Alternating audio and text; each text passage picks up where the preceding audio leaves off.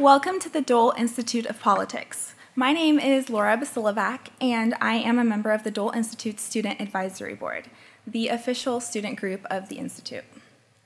The Student Advisory Board is a bipartisan group whose members can access many great opportunities through their involvement.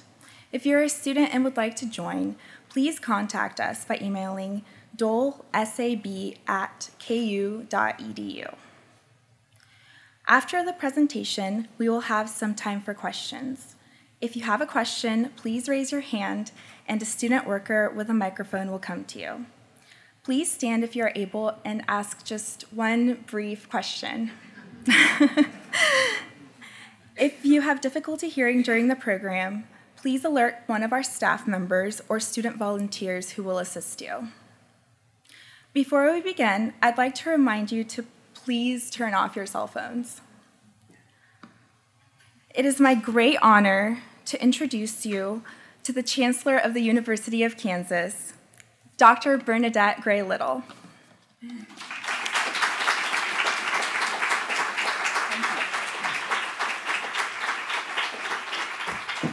Good afternoon, everyone. It is my pleasure to join you for the inaugural Elizabeth Dole Women in Leadership Lecture. Beginning today and in the years ahead, this event will highlight the contributions of women who break barriers, make significant contributions to their fields, and reach positions of leadership.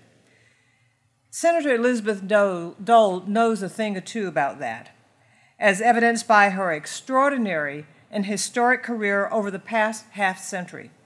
And I cannot imagine a more fitting namesake or venue for this lecture series.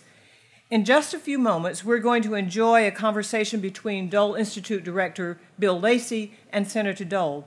But first, it's my honor to introduce Senator Dole. A native of North Carolina, I'm just saying, Elizabeth Dole did her undergraduate work at Duke University and pursued postgraduate work in education at both Harvard and Oxford. She earned a master's in teaching from Harvard and also a law degree from Harvard Law School, where she was one of only 24 women in her graduating class of 550. Senator Dole launched her career in public service in 1960 on the Kennedy-Johnson presidential campaign and subsequently served in the Johnson, Nixon, and Ford administrations. She was often among the first women, if not the first, to hold her positions, starting with her appointment to the Federal Trade Commission in 1973. She was later appointed by President Reagan to become the first female Secretary of Transportation. Because the Coast Guard was part of the Department of Transportation during her service, she has the distinction of being the first woman to head a U.S. military branch. Following this appointment, she served as Secretary of Labor under President George H.W. Bush, becoming the first woman to hold two different cabinet positions in two different presidential administrations. In these national leadership roles, Dole focused on public safety and health. As Secretary of Transportation, she is credited with the historic trifecta of regulations that went into effect on the same day in 1984. This resulted in safety belt use in 49 states, airbags in cars, and a national drinking age of 21. As Secretary of Labor, she focused on protecting Americans from workplace injuries and created initiatives that helped at-risk youth find employment. She negotiated a raise in the minimum wage and worked to encourage an economy characterized by high-skill, high-wage employment. Through these accomplishments, she was instrumental in the effort to break the glass ceiling for women in high federal executive positions. In 1991, she became president of the American Red Cross and the first woman to hold that position since the founder, Clara Barton, more than a century prior. Under her guidance, the Red Cross restructured after the chaos of blood donation during the height of the HIV/AIDS crisis, and she was also instrumental, along with others, in her husband's 1996 presidential campaign, before running her own campaign for the Republican presidential nomination in 2000. Dole returned to her home state and in 2002 became the first woman to win North Carolina's Senate seat as well. In 2012, she founded the Elizabeth Dole Foundation to support military caregivers. Since the foundation's launch, she has led the way in exposing the military caregiving crisis and bringing crucial resources to help those hidden heroes. Those of you who are of a certain age, as I am, will remember directly many of the things that I have mentioned that have occurred over the years. For our students and our younger guests, let me tell you, she is a woman you should emulate, a woman to whom you should look for inspiration, and a role model for how you can improve our society and pursue something bigger than yourself. Ladies and gentlemen, please welcome back to the Dole Institute, Senator Elizabeth Dole.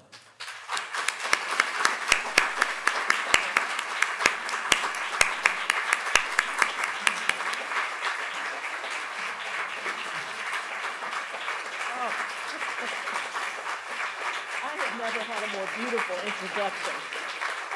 That was lovely. Thank you. Well, Senator Dole, welcome back to the Dole Institute, the University of Kansas. It's great to have you here. Thanks so much, and I'm delighted to be back. And I have to say, Chancellor Gray Little, I have never had a more beautiful introduction. From my heart, I thank you so much. Lovely. Bless you. And I'm just thrilled to be back, and I'm delighted to have an opportunity to be with the Chancellor today because I have such great respect and admiration for all of your achievements here at the University of Kansas, and of course your strong support for the Dole Institute. And being a fellow North Carolinian, I happen to know a little bit about all the wonderful work you did at the University of North Carolina.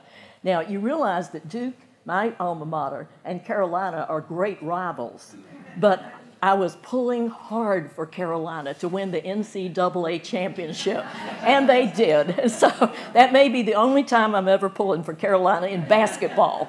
And of course, Kansas has a mighty good team, right? But I'm thrilled to be here. Thank you so much. I just noticed, Senator, I hadn't noticed this until right now, but there's a card on these roses. I didn't know if you wanted to see it before we started. Do I need my glasses? Oh, my goodness. It says, Dear Elizabeth, congratulations on your, is that your special day. Love, Bob. Oh, that is so sweet. I love that. He's a wonderful guy. Okay, we're ready to get started. We'll take care of that thing. Okay. You're okay. No problem, but thank you. Let's start off. Tell us a little bit about your upbringing and what got you interested in public service to begin with. Oh, my goodness. All right. Well, I grew up in Salisbury, North Carolina, a small town of about 25,000, and wonderful parents who had no idea of having me go into a career. You know, when I finished Duke University, my dad had bought a lot in Salisbury for me to build a house on. In other words, they wanted me to marry, settle down, live next door almost.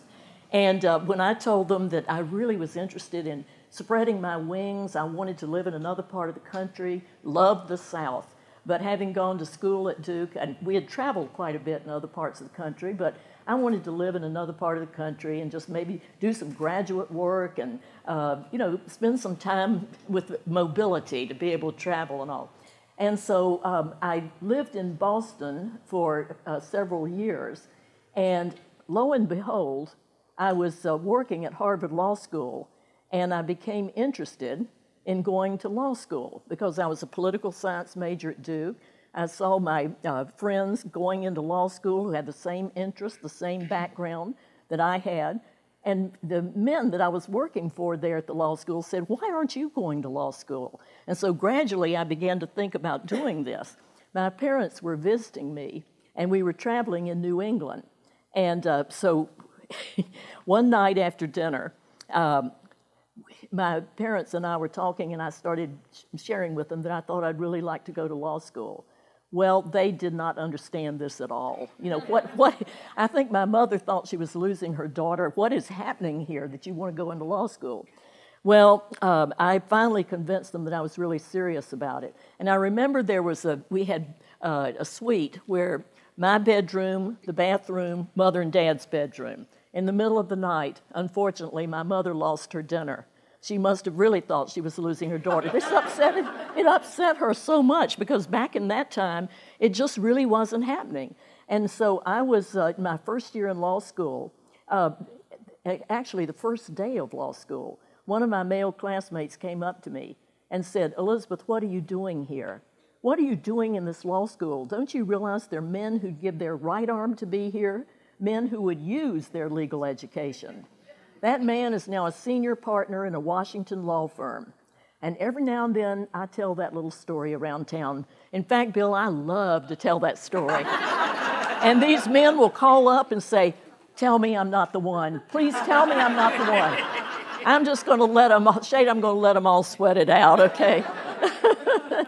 But my parents ended up being very pleased with the decision, but it really took some doing. And I was one of 24 women in a class of 550. So it really was something that just people didn't think about doing it then. And now over 50% of the students entering Harvard are female. Wonderful. Yeah. Wonderful. So a lot of changes.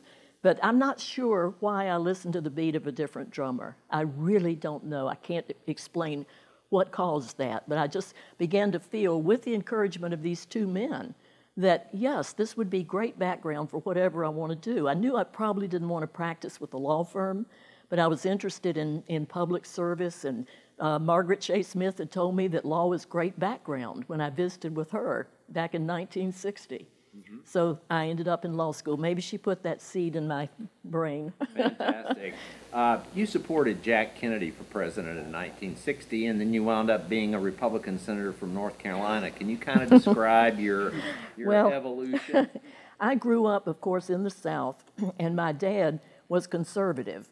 And he was a member of the Democratic Party because he felt at that time the only place he had a chance to cast a conservative vote was in the Democratic Party.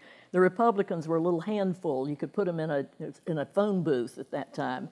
So gradually things began to change. And so I was still registered as a Democrat when I met my husband. And I remember he came over to take me out to dinner when we were dating. And there was a little article about my work in the consumer affairs movement. And I didn't want to show it to him because the last line was that I was a Democrat. And I hadn't told him yet, you know. And so he said, "Oh, I want to see that." And I said, No, we're late for dinner. Let's go. We've got to... Well, he insisted on reading it anyway. And sure enough, he said, "You're a what?" But, you know, I think both of us, what we love is being bipartisan. We love being able to work with people on both sides of the aisle because you're not really going to get anything done unless you find that common ground. So I think both of us are sort of known for being people who work with the Democrats and Republicans to get things done. And so, you know, that's my stance now. I'm not out there beating the flag. Okay. What are some of the unique challenges that you faced in various leadership positions because you were a woman? Interesting question, because frankly, the challenges were not so much that I was a woman. Just to give you an example of the Department of Transportation, it was a male bastion. And when I went to transportation, I found that I was leading a workforce of 100,000 with 19% females.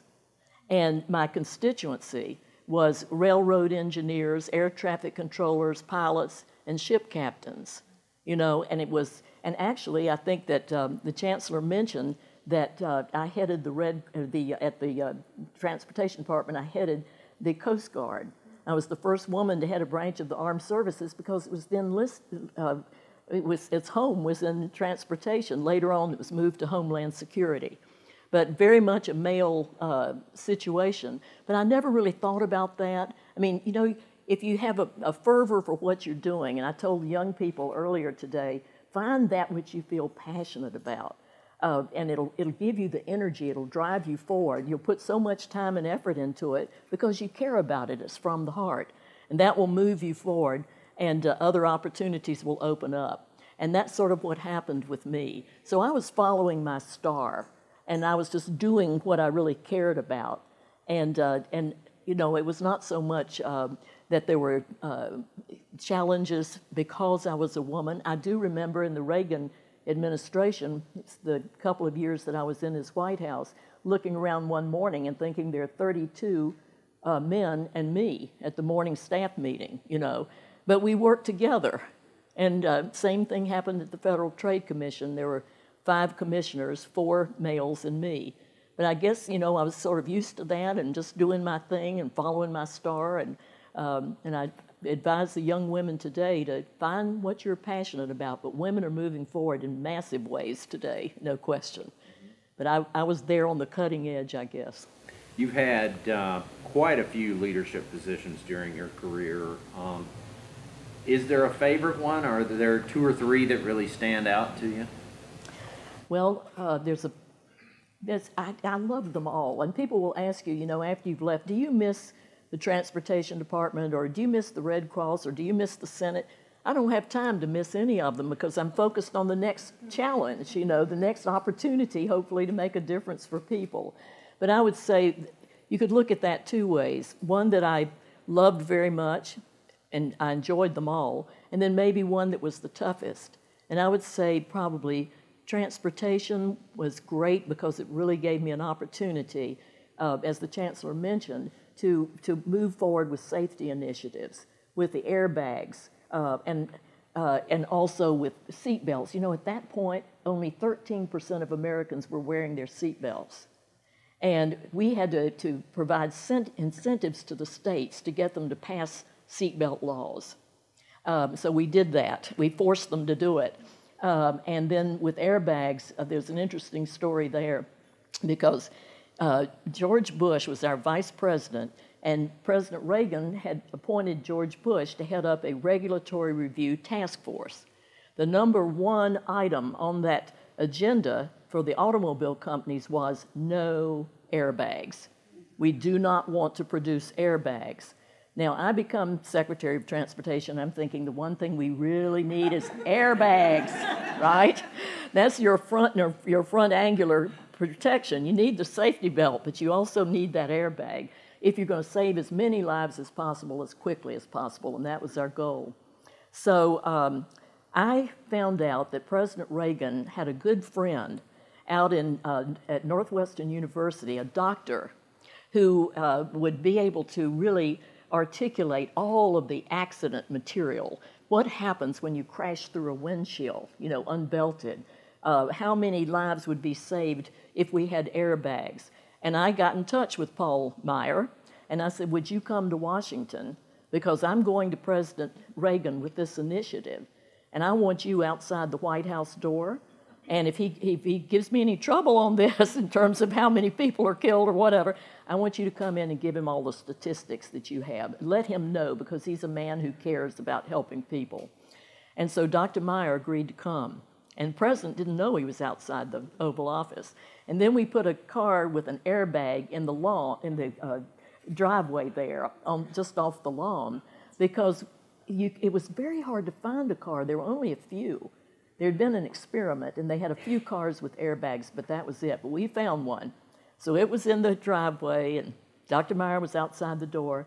And then as I talked to the president, I said, Mr. President, you know, there are these blood borders. And this was on age 21 on the drinking rule, which was the 3rd part of this trifecta.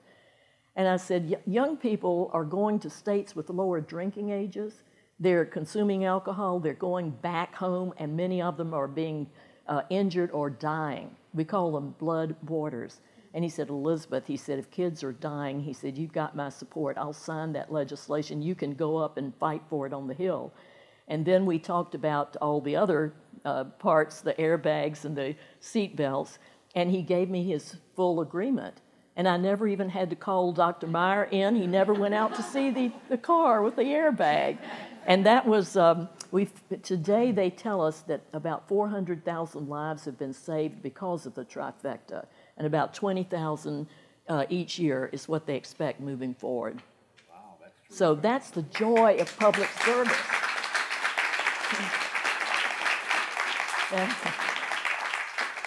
That truly is the joy of public service. And I think the toughest might be changing the blood program at the Red Cross, but that would be another long story. Go ahead, share. You want me to Yes, tell that please. one? Okay. Well, at the Red Cross, what I found was I came into the Red Cross in 1991, and it was the early 80s, if you all recall, when AIDS became an issue. And so the blood supply was very important, and Red Cross was providing half of America's blood supply, collecting, testing, and distributing half of the blood supply. And I found that they were using a system that went back to World War II. It was still the World War II system when we started collecting blood, very decentralized in all the communities across America.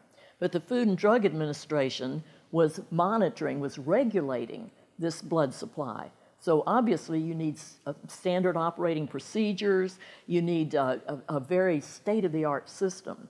So it was a major, major undertaking that took us almost my whole time at the Red Cross and hundreds of millions of dollars.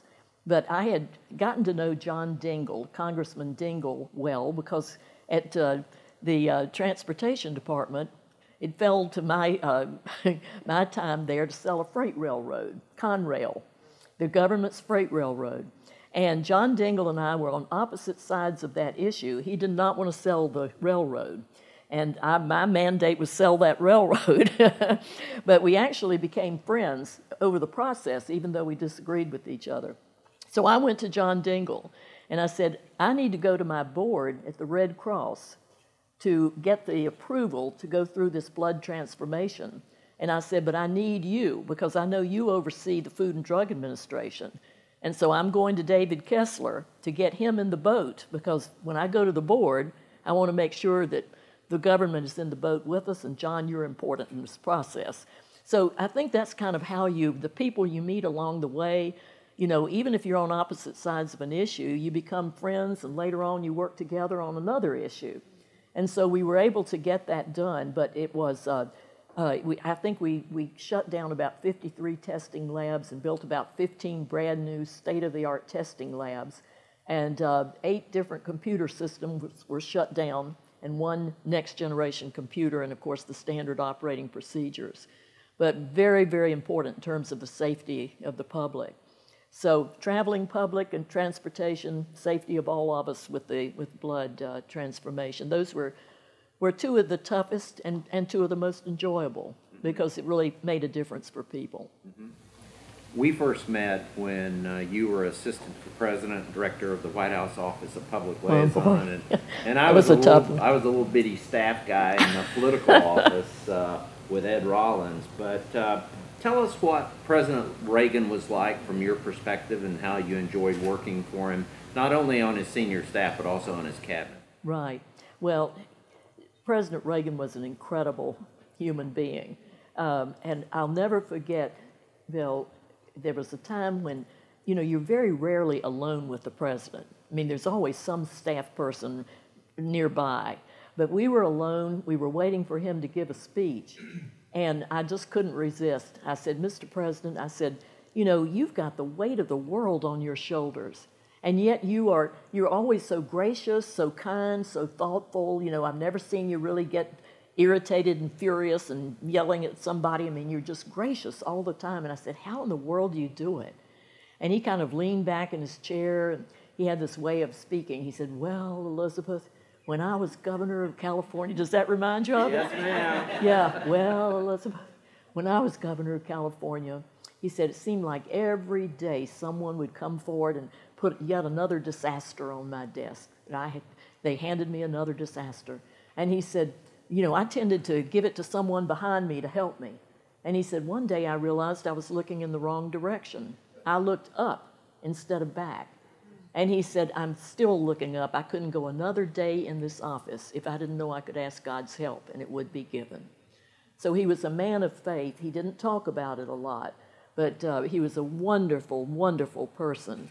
And when I left the cabinet, he not only gave me my cabinet chair, and we've got to figure out where to put it. I don't know if it's going to come here or what we're going to do with it. You have a place for a chair? Yeah, we'd love to have it.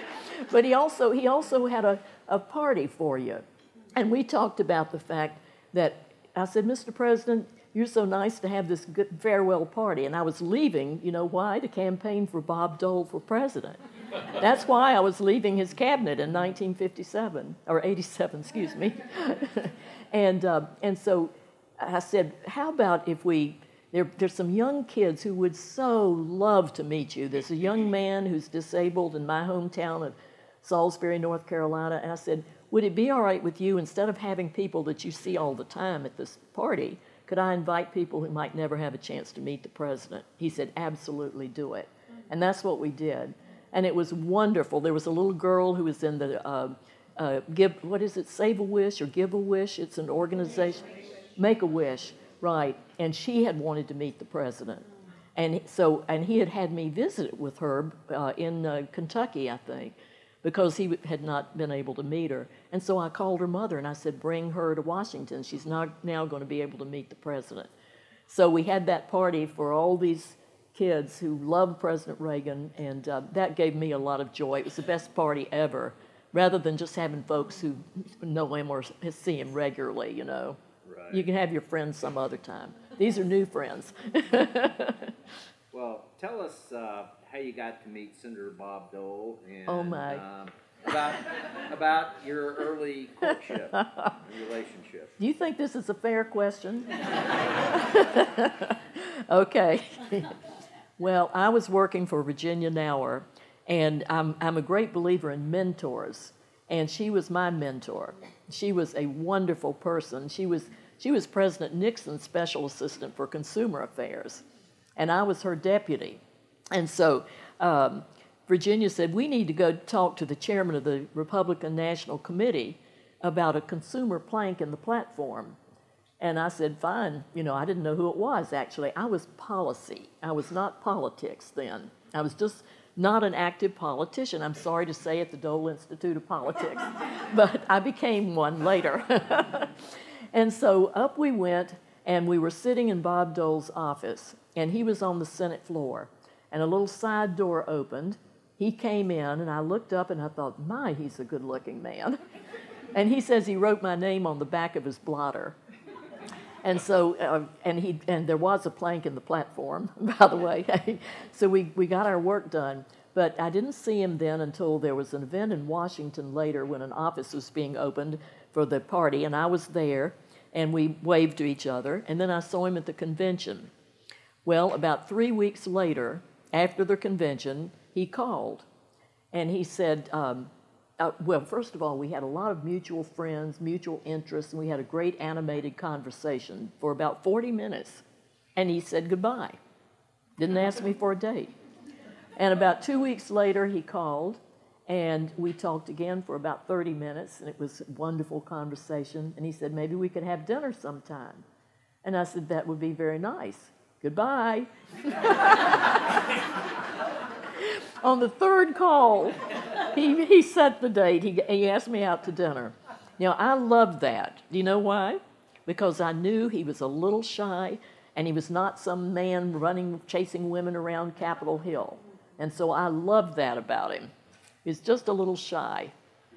Yeah. That's great. And that's how we met. What was it like when you were campaigning for Senator Dole? How did that affect your career when he was running for president? Yeah. Well, this may be a bit of a long answer because I have to start right. back to the time he was nominated for the vice presidency. We had only been married 6 months when he was nominated for the vice presidency. And as I mentioned earlier, I was a policy wonk then. I was not a politician. I was not involved in politics. And so here I am, I'm married to this man that I'm madly in love with, and we're sitting at the convention, and here he is all of a sudden, and I'm up on the stage with him, and he's going to run for vice president. And so I remember one of the national reporters with a microphone in my face asking me, are you going to have to resign from your position at the Federal Trade Commission? I said, well, we'll have to check that out. And I thought, will I have to resign? And I didn't know. Bob didn't know. The people at the convention didn't know. The White House didn't know. We don't think there'd ever been a political spouse in a presidentially appointed position until then. So it was a new issue. So what do? So the White House General Counsel reviewed everything, and he came back saying, you don't have to resign, but you do need to take a leave of absence. So I left the Federal Trade Commission to campaign with Bob. Then in 1987, he was anxious for me to leave the transportation department before there was one rule that I wanted to get out, you know, about the airlines being on time and how many complaints do you have against them, and how do they compare with other airlines on being on time? That's my last rule. Yeah. And Bob kept saying, don't you want to support your husband for president? I said, yes, I have to get this rule out. It's one last rule. So anyway, I'd left, and I got some criticism at that time from women's organizations who said, why are you leaving your career? What are you doing? You're giving up your career to stand beside your husband and be the good little wife. And I said, my response was, no, this is my choice. And that's what I've always said. Women need to be able to decide what it is that's going to be best for them and for their families. And I said, I can't imagine saying goodbye, Bob, good luck, and I'll see you when it's over. You know, I mean, I wanted to be with him, and actually it was one of the best career, you know, it was not a paid position, but from a career standpoint, it was great because I was out there discussing issues, meeting the press. I ultimately had my own plane and staff. We went separate ways. And I remember, actually, when he was running for vice president, that Lynn Knopfziger was with my husband then. Some of you remember Lynn. And Lynn said, there's no way the spouse can get any publicity. Elizabeth shouldn't travel separate from you because it won't do anything. You know, no. And I said, well, I think maybe we could help. And Bob said, let her just try it. Let's see. And so I went out, and actually we ended up with it was New Orleans newspaper. There were 5 pictures across the front on policy issues on the vice president's, potential vice president's wife. So Bob said, that's it, Lynn, you know, we're going to send her out separately. But that was maybe the first time that occurred, you know, that you could really get out there on a separate track and help your husband with the issues. I'm not sure I was the first, but it certainly wasn't something that was done every day to get out on your own. So let's see, in '87 then I left the Department of Transportation, and I was the longest serving secretary at that time, so I felt I'd done my good deed there to stay 5 years. I didn't have any hesitation about leaving, although the women's groups didn't understand it at first.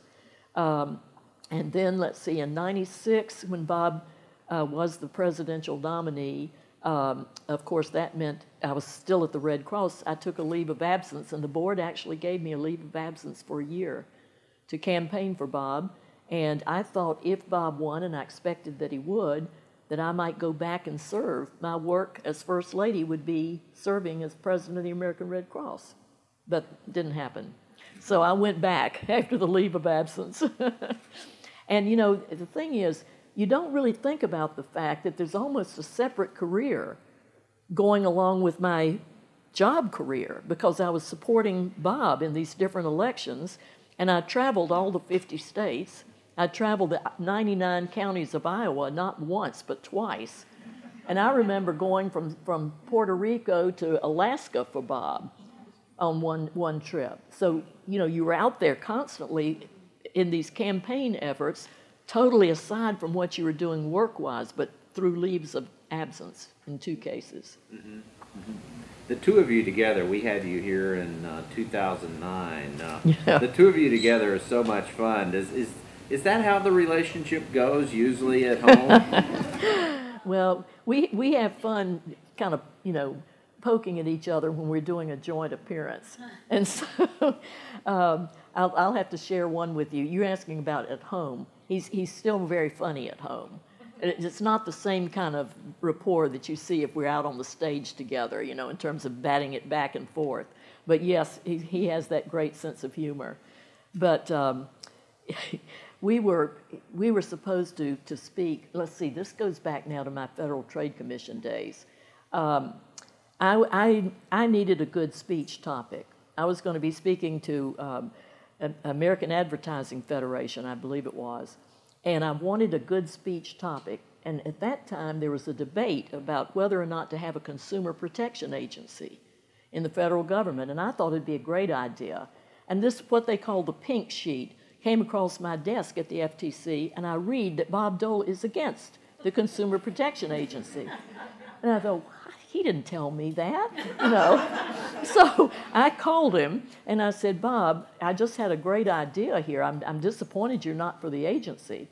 And he said, well, there are 18 of them already around Washington. I said, the whole idea is to bring them together into one good organization instead of all this scattered approach. Well, anyway, I said, you've now given me a speech idea. Would you be willing to debate me on this issue before the American Advertising Federation? And I'll never forget what he said. There was a pause, and he said, do you really need me? And I said, yes, I really need you. He said, all right, I'll do it. So we debated each other at this event, and I remember saying something like, he stopped by the Chamber of Commerce on the way in to get his speech, to pick up his speech. You know, we were going back and forth with each other. So Good Morning America heard about this and asked us if we'd be on the program. Okay, I was at the Federal Trade Commission. I had a doctor's appointment. And instead of driving the car home, I went to the doctor's appointment in a taxi. And then I thought, I'll just tootle on home. The car was at the FTC. Okay, the next morning, it's time to rush up to the studio. I run down to the garage to get the car. There's no car. No car. So I go back up. Hurry, Bob, we've got to get a taxi. The car, I forgot the car. It's at the Federal Trade Commission. So we go running down the hall out the front door of our apartment building, and there's a lady there waiting for a taxi. She's now a very best friend. And she said, please take my taxi. I have plenty of time to get to the airport. Take my taxi. So we grabbed Marguerite's taxi and went flying up to the studio, went breathlessly on the set. And I'll never forget, we had quite a debate. We really did. And after this debate was over, I mean, it was friendly, but we were going at it, you know. And so when it was over, we got a lot of mail. And there was a man who wrote to Bob and said, if you don't get your wife to shut her mouth, you'll never be reelected. And there was a man who wrote to me and said, you're right, he's wrong. How could he have such a dumb opinion? And then there was a third letter, a man who said, I do hope you'll soon be able to resolve your marital difficulties. That's true. Those letters are probably right here at the Dole Institute now. Yeah, they're in all those boxes somewhere. You've got all the mail. You've been a public servant for most of your life. How has politics changed from when you first got into it to today? Well, I think, you know, back in my early days, when I think about of course, the Federal Trade Commission, I was in a regulatory agency, but with President Reagan, it was incredible. I mean, he was just such a strong leader, and he had a certain set of principles, and he just followed those principles, and you knew exactly where he was going. You know, peace through strength, and you can think of all the different things that you recall that President Reagan stood for, and it was very clear what he stood for. And I think that today, obviously, the Republican Party is divided. You've got a debate within the Republican Party. You have a situation where, no question about it, there's a major change in the attitude in terms of how people in politics treat each other. I am still shocked that we would have someone called a liar on the Senate floor by a colleague. You know, that never happened in Bob Dole's days. I mean, there are just changes that have occurred. Things have gotten tense, and we've been through difficult times before, and we will come out of it. But it seems now that there's there's a language that's being used that wasn't used in the past in terms of getting pretty sharp with how you speak about your disagreements with another person, sharp elbows, so to speak. Mm-hmm. And that's too bad, because that does not encourage young people to want to get involved in politics. So I think we need to be concerned about that, about just our attitude and the way we treat colleagues in terms of keeping tough language off the Senate floor, for example. So that's a change that I regret, but I think we will pull out of that, and we'll, hopefully we can bring folks together again. And that's critically important. I mean, you're not going to get anything important done without finding the common ground, bringing people together. Yes, they may have very opposite points of view, but you can always find common ground, and we have to be willing to do that. And I'm happy that my foundation is an area where we can show how people from both parties work together, because Nancy Pelosi is one of my strongest supporters. And Nancy has been right there every time we ask her to do something to help these hidden heroes. She's anxious to do it. She was willing to co-chair a congressional caucus for military and veteran caregivers, along with John McCain, Susan Collins. And she's had 2 events on the Hill for us, and she's just there whenever you need her. And same is true of Susan Collins and many of the Republicans. But that's an example of how beautifully it works when you've got both sides, on an issue that you care about and you're passionate about. And certainly helping these caregivers of those who have served our country. In fact, Tom Hanks, who's heading my awareness campaign, and I actually got Tom because of Bob Dole, because Tom helped Bob with the World War II memorial. And so I latched on to Tom then, And he's a great asset. But Tom called this helping the hidden heroes. He said, this is the greatest love story ever told, because it's a person who raises his hand, or raises their hand, man or woman, to put themselves in harm's risk to help those that they don't know, to help other people, put themselves in harm's way, to risk their lives. And then the story continues when another person sets aside their life to care for that wounded warrior who has been fighting for our freedom and our security. Greatest love story ever told. Well, let's talk about the Elizabeth Dole Foundation now. Why did you start it, and what are your goals and objectives? Well, Bob was hospitalized at Walter Reed National Military Medical Center for 11 months about 6 years ago. And, of course, I was there constantly. And I saw things that just amazed me. The room next to him, there was a young spouse lying on a pallet on the floor by her husband's bed. He'd had both legs amputated above the knee. And she was there month after month as I was in and out of the hospital. And down the hall was Mrs. Stewart. She was from Mississippi. And her son was about to have his 40th operation. And so I began to take these caregivers, the mothers, fathers, the spouses, down to Washington to dinner just to get them out of the hospital room for a night. And of course, I was being drawn more and more into what was happening in their lives. And so by the time Bob left the hospital, I was ready to start a foundation, because you see it and you've got to do something about it. And I've noticed that a number of people who are helping our wounded warriors, it comes from one experience, being at Walter Reed or one of the other military hospitals. For me, imagine 11 months of it. And so you're committed. So the first thing we did was to commission the RAND Corporation to engage. We wanted them to do the first evidence-based national comprehensive research ever done on this population, military and veteran caregivers.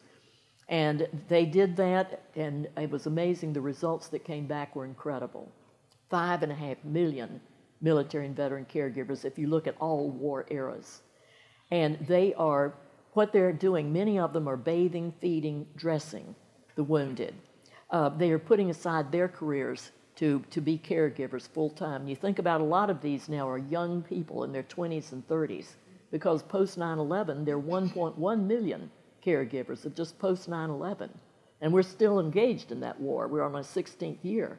So you've got all these younger people coming back with problems. And then we found that in the home, taking care of the wounded, they are trying to prevent triggers that would set off an emotional response, because many of them have post-traumatic stress or traumatic brain injury. Some can't even leave the house. And you think about the children. The children are wondering, is this my fault? What did I do wrong? One is wounded, the other's taking care of the wounded. The children can't go to normal activities with other kids. They can't have anyone into their home for a sleepover. They have to tiptoe around the house to be sure they don't upset the wounded. Or you have, if it's a physical wound, they're doing all kinds of medications. They're handling all kinds of appointments with the doctor. Many of them now have to go into the workforce at least part-time because the caregiver is the sole breadwinner for the family. So they're caregiving, raising children, going in and out of work. It is the most unbelievable, challenging situation. It really is. And most Americans have no idea what's going on in military homes today. So raising awareness is a part of our mission. Let's let America know what's happening here. And then, more importantly, we have to come up with solutions to their tremendous challenges. And we're doing that. We have a coalition of about 300 organizations. And Tom Hanks, as I mentioned, is the Hidden Heroes national chairman.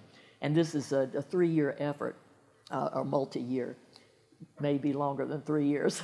But we'll be doing everything we can to raise awareness and to come up with those solutions. Now, we have a new project called Hidden Heroes Cities. And I believe that Mayor Leslie Sodom may be in the audience this morning. Leslie, are you here? If you are, raise your hand. Can't see all the way back there. But she has made Lawrence, Kansas, a Hidden Heroes city. And we're very pleased. This means that she'll have a group of people who are working together to find caregivers in the community, to determine what resources are available in Lawrence to help these military caregivers. How can we extend those resources? And if we don't have the right resources, how are we going to come up with them? But the main thing is finding the caregivers. There are now 93 cities, from San Francisco to Chicago to New York to New Orleans, Salisbury, North Carolina.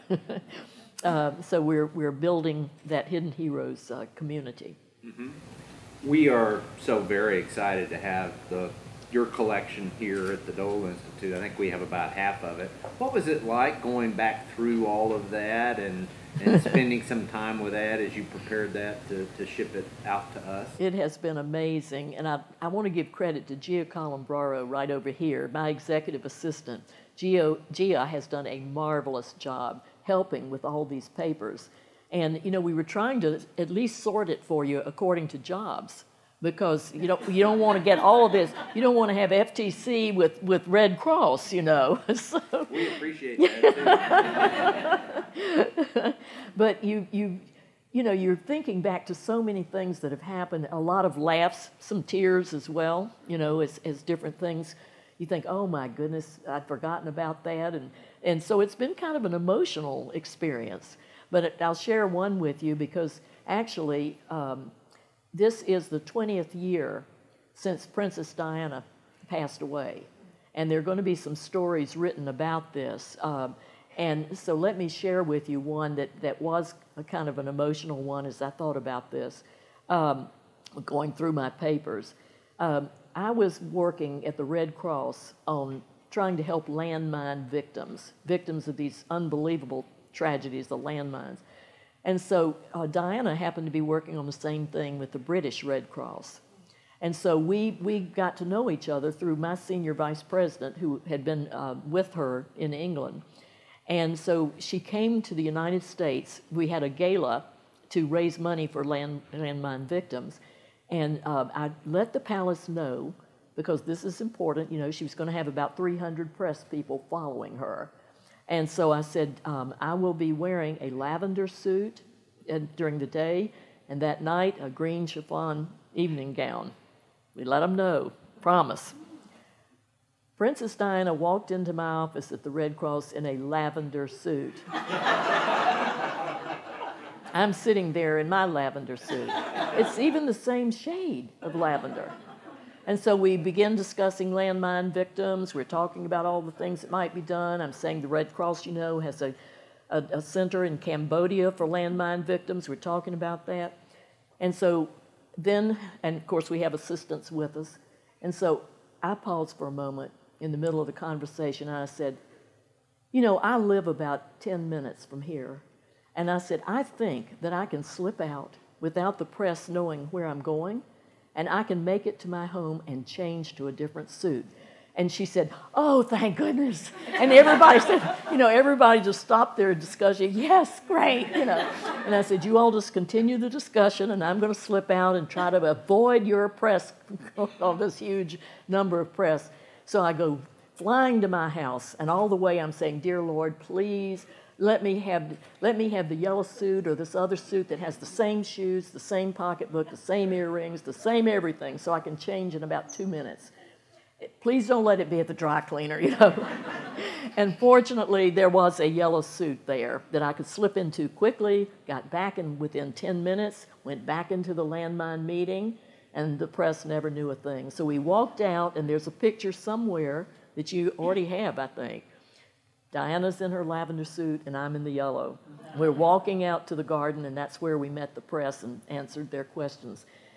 And that was 2 months before she passed away. That was her last trip to the United States.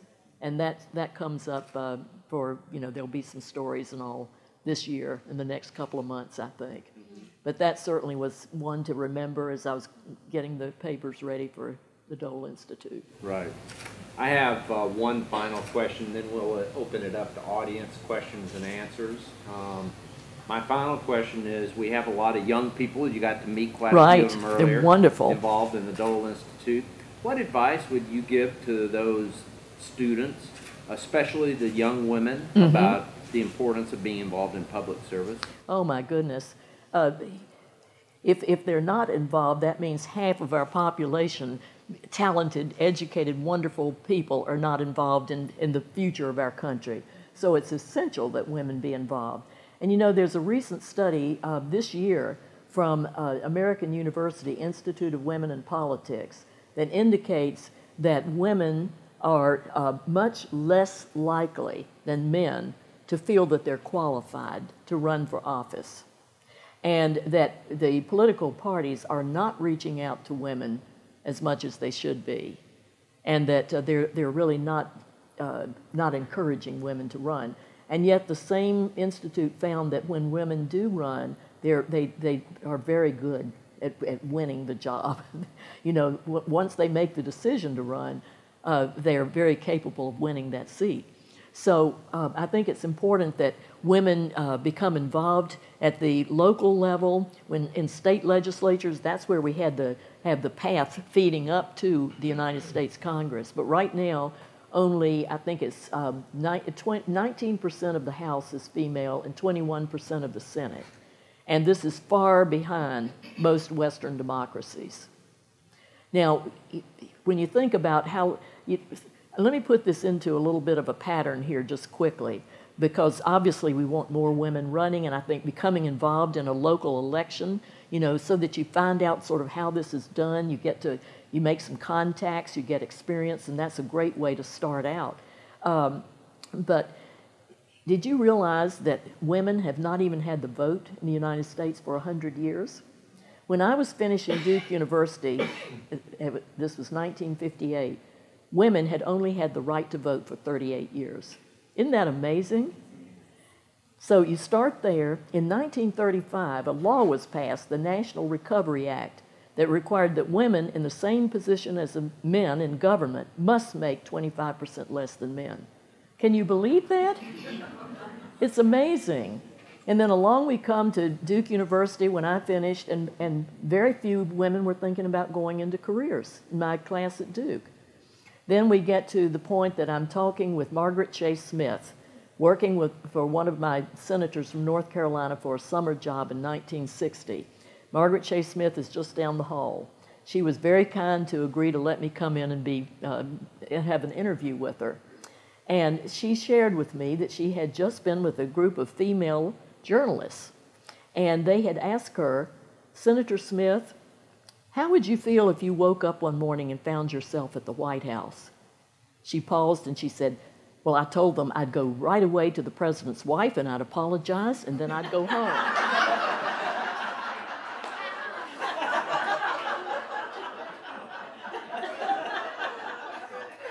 That's where we were in 1960,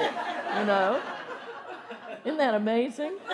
And then I go to the transportation department and I have to establish a women's program because we have only 19% female. And I said, when this department, that's 1983, when this department was established in 1967, how many women were there? 18.5%. I said, you mean from 1927 to 19, am I getting my numbers right? I'm getting confused. To 1983, there was only a half a percentage point. Yeah. So we set up a 10-point program, how to encourage women, give them the reward structures, rotational assignments. If you're at the Railroad Administration, maybe you better go over to the Federal Highway Administration, broaden your horizons. So, you have to do everything possible to encourage and help women during that period. And then at the Red Cross, imagine this.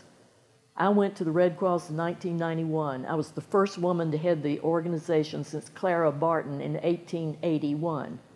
1881 to 1991, the American Red Cross had 2 women presidents. So, we're making progress. I don't mean for this to be a downer, but it is amazing when you look at the history and the fact that we've not even really had the right to vote for 100 years, almost there, but I do see, so many talented women are coming into the workforce now, no question about it, and the numbers are increasing. But we still have a ways to go. I mean, there's still a form of subtle discrimination in some ways. So we're not there yet. We haven't reached our millennium yet. Senator Dole, I'd like to thank you for being a groundbreaker for women. And I'm a 41-year-old woman and consider myself sort of amazed as I sit here and listen to all of the accomplishments that you've made over what seems to me not really that long ago now. But when I was younger and they were happening, I don't really feel like I fully appreciated them. So I apologize if I'm a little emotional, but bless you. I really have enjoyed our time today. My name's Casey Toomey, and I'm an assistant city manager for the city of Lawrence, and I brought the proclamation today that you mentioned that proclaimed Lawrence a hidden hero city, and I wanted to make sure and get it to you before you left this afternoon. So thank you again for all that you've done for our country and for women in leadership positions. Oh, thank you so much. And I appreciate what Lawrence is doing. Thank you for being here today. I look forward to seeing that proclamation.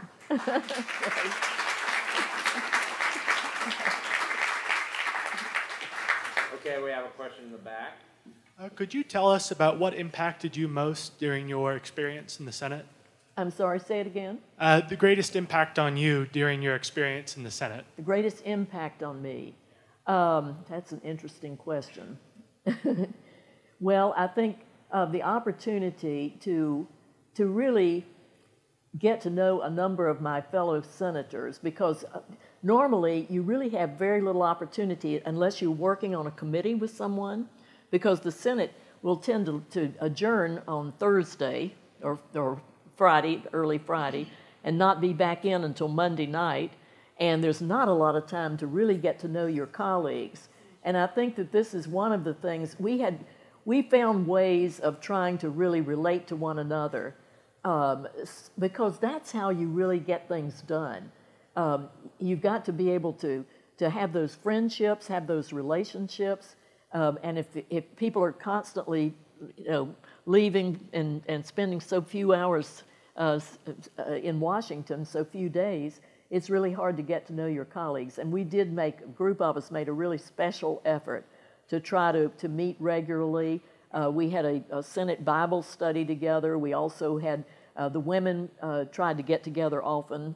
Barbara Mikulski was a big proponent of the women having dinner together at least one night a week.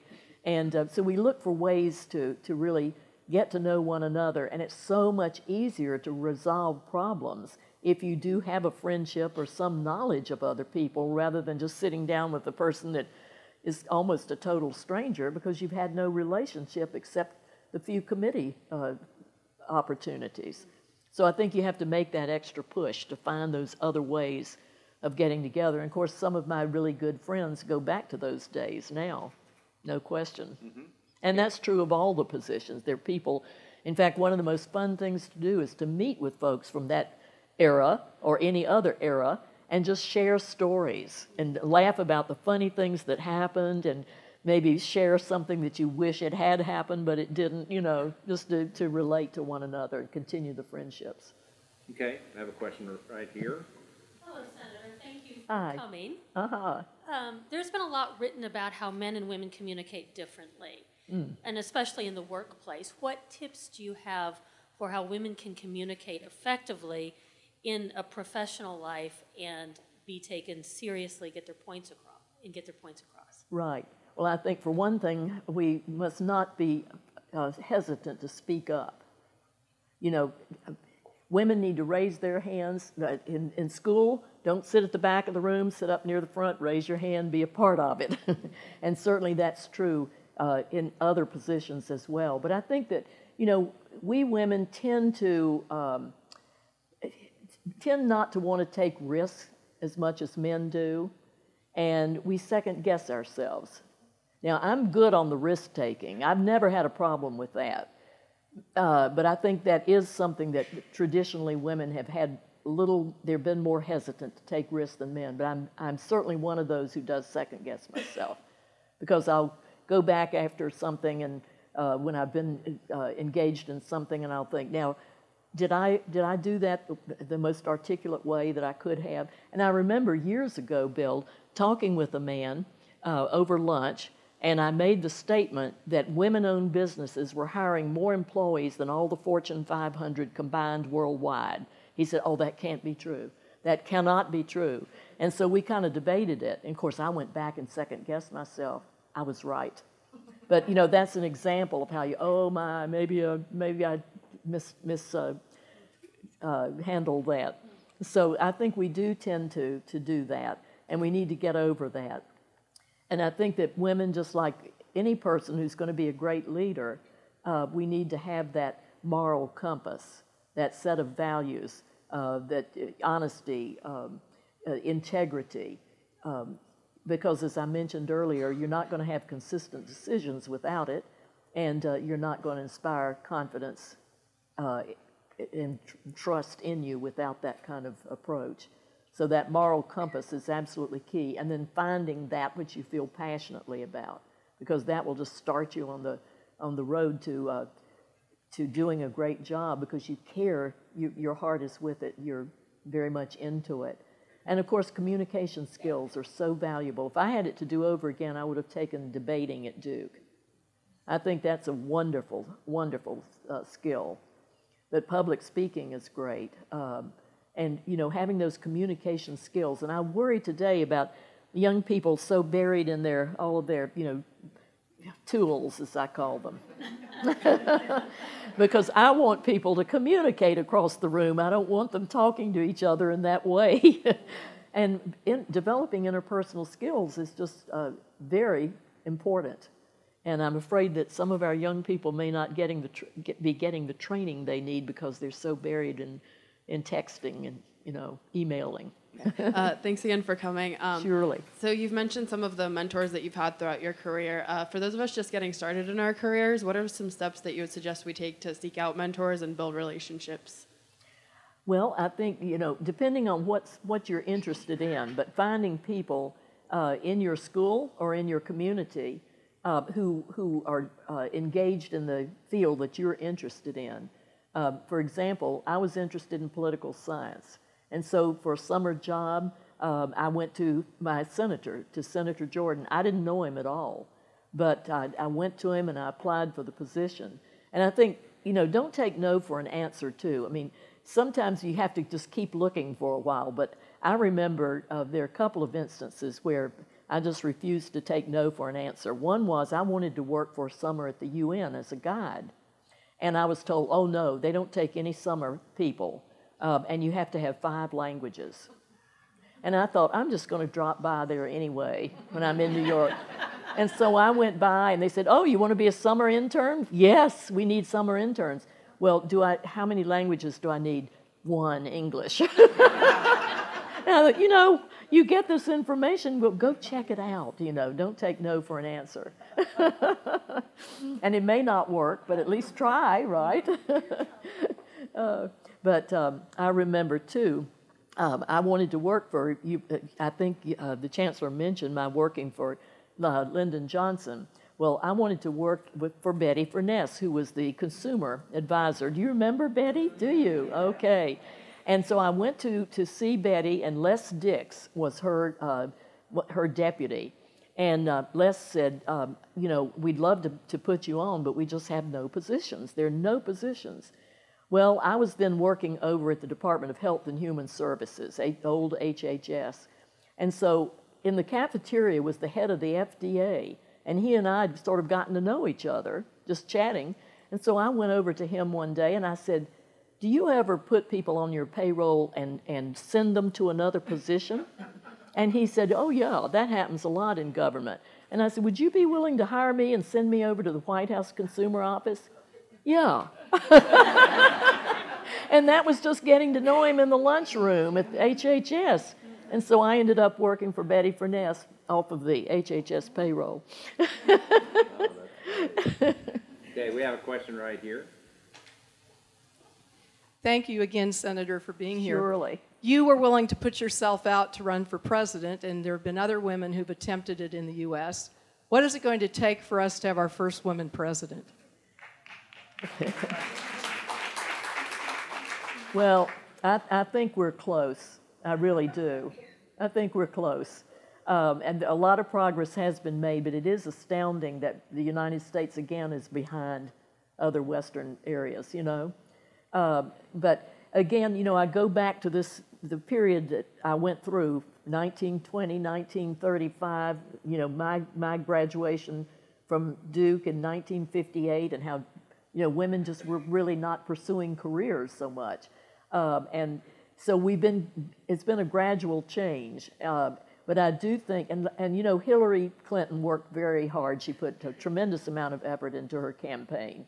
And I give her a lot of credit for coming to the inauguration, for taking what was really a shock for her, I'm sure. But she made a lot of progress in terms of pushing that ball down the road. And I do think that it won't be long until we'll have a woman president of the United States. In my case, I started too late. I'm not saying I would have won anyway, but I started in 1999, and I was, again, at the Red Cross trying to finish a project in the blood program. And I should have left earlier, and Bob kept urging me to leave, and I was still making up my mind if I was going to do this. And so by the time I left, you know, George Bush was coming out of the governor's office. He had a fundraising operation. He had a political operation. I was coming out of the American Red Cross, which is absolutely bipartisan.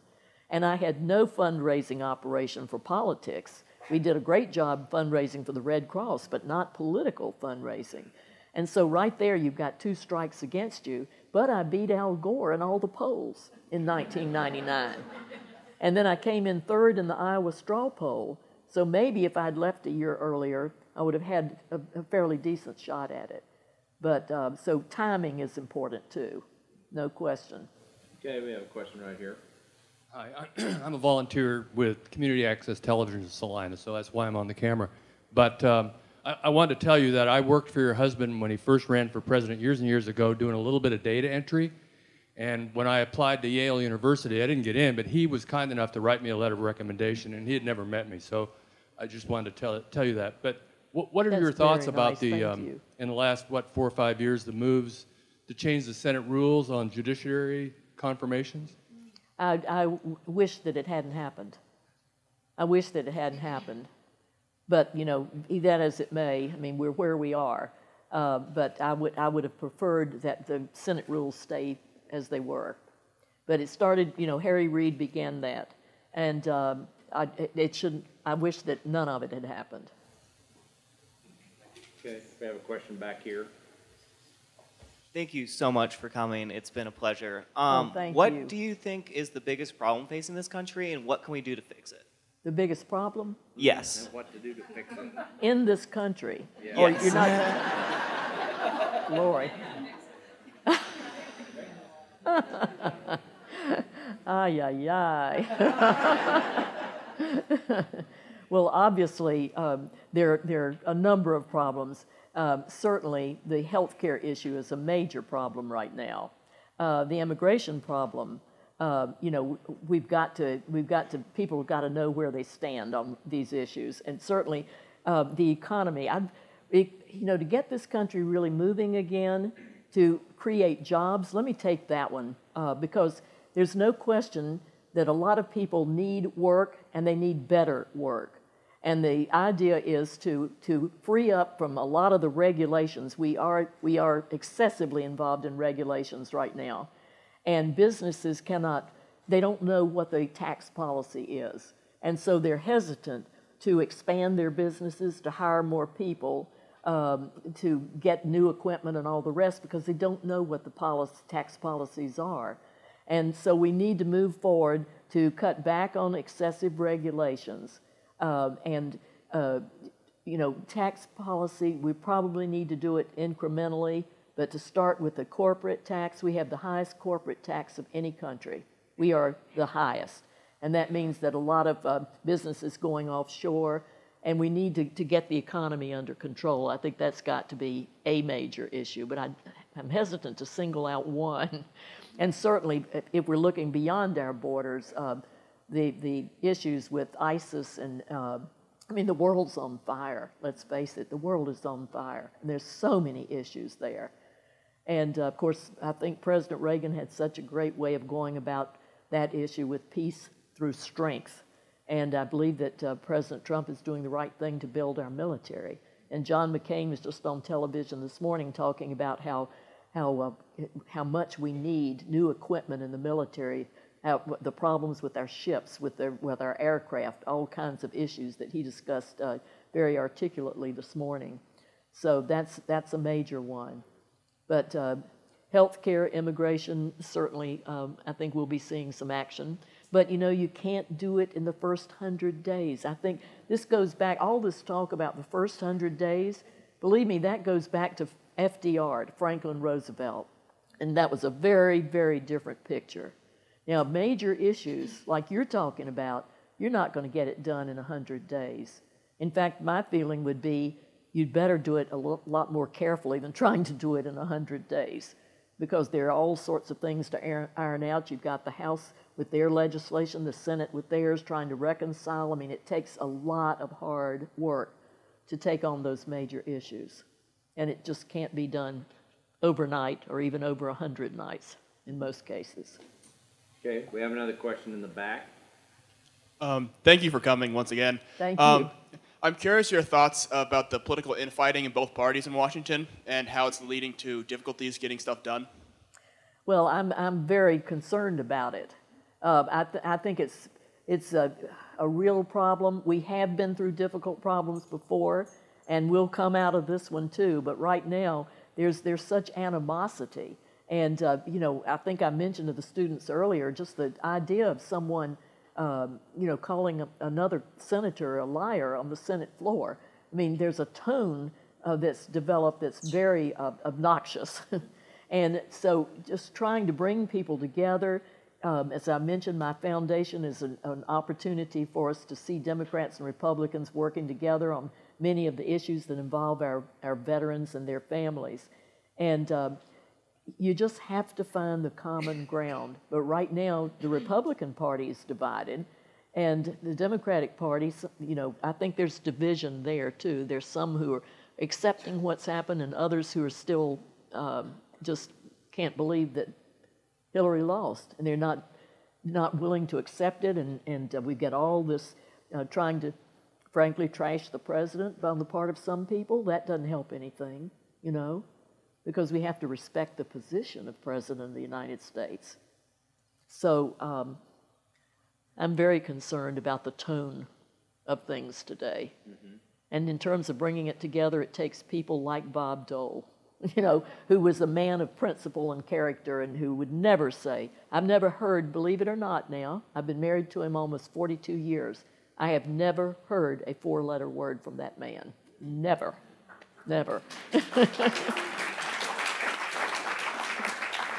I have time for one more question if somebody wants to shoot their hand up real fast, and if you don't, you're going to lose your opportunity.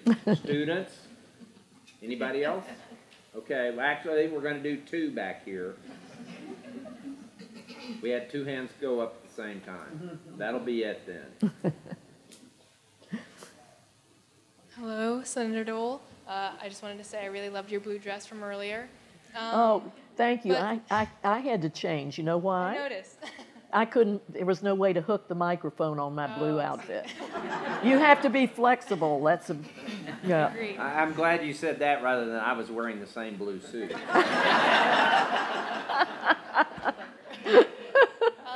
So speaking on bipartisanship, you mentioned like changing the tone, but what more effective ways can we enforce like bipartisanship among Congress? Like, what do we need to do?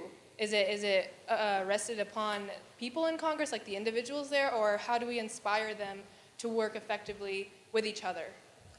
Good well, question. Yeah, it certainly is, and I think that there, I think that Mitch McConnell has been concerned about some of the language on the Senate floor. Remember, so, but it's a matter of trying to through people working together, just being able to, for example, the women in the Senate, I think when we met with Senator Mikulski's evenings, we would take on issues that we felt were of concern to the Senate, and we would try to, through our various committee assignments and the work that we were doing with various members of the Senate, we'd try to convey our concerns about that.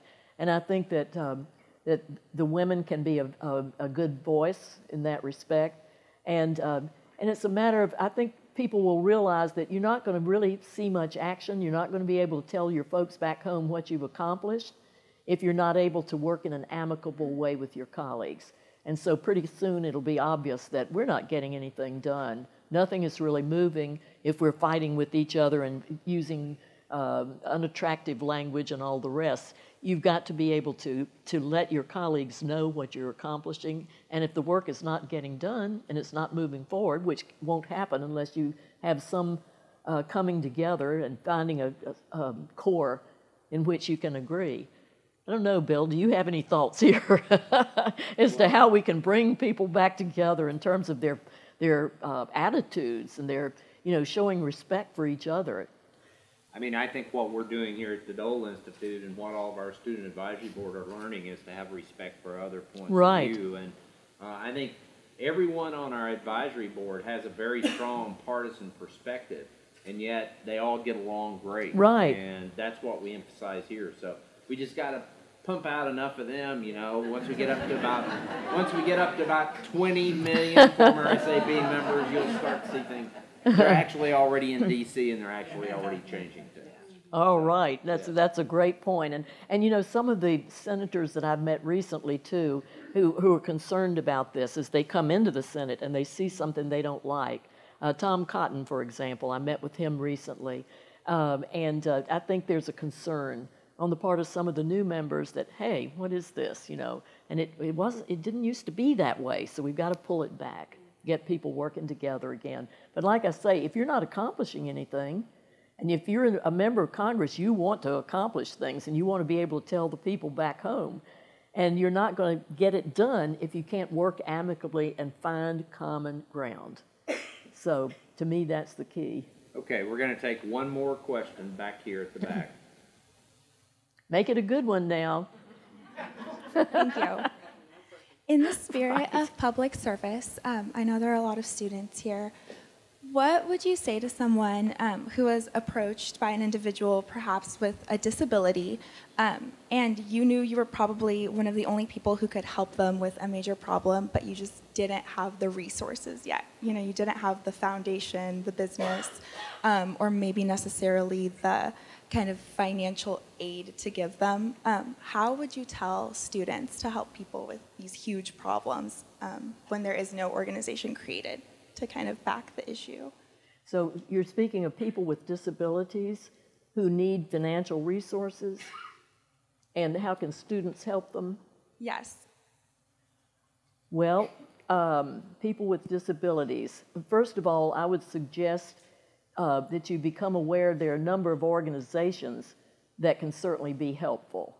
And I had a lovely thing happen when the students raised some money for my foundation and presented me with a check this morning. And so, you know, you all can be darn good fundraisers, I bet, maybe getting out into the community or thinking about opportunities you have back home or here in Lawrence to try to bring that issue to people. But you need to highlight what it is. People have got to feel it. It's, you know, you need to do it from the heart, as I think you're doing right now. You need to explain what's happening with this person with disability and the issues that they're dealing with. I remember when my husband came back from Kansas, actually, he'd been speaking with the Kansas Bankers Association, and 2 young people were brought to him, and they needed money to go to another state because they had a terrible disability. One of them it was almost like he was on a board and he could move nothing but his eyes. And Bob came back and he was so upset about that. And he said, Elizabeth, they were trying to talk to me. And I was on my way in to the bankers meeting and they were urging me to get in because I was late for the speech. And he said, I made them wait while I talked to these 2 young people. Bob Dole came home and started a foundation to help people with disabilities because of those 2 students out here in Kansas. So there's one person who was in a position to try to help, and I think that, you know, we need to talk with adults who are in a position to have funds coming in and try to convey them to them the necessities. And that happens on a fairly regular basis, that we have cases presented to us, and I'm constantly trying to reach out to people who can help. Doctors, for example, will do pro bono work sometimes. And I'm doing that with a person right now. You know, so you just have to be creative in thinking, okay, who do I know? Or who do my parents know? Or maybe here in the Lawrence community, since we have a wonderful representative here today, maybe the mayor knows some people who could help, right? So I hope that answers your question, but I think you just have to be creative, really. And it's wonderful that you have a heart for trying to help. And I'm sure that you will succeed. And probably you've got a room full of people right now who are going to ask you to tell them more about this person. In fact, I'd like to know. Very good. Senator Dole, thank you so much for You are joining most us. welcome. My pleasure. Thank you. Thank you. Thank you. Oh, my goodness, thank you.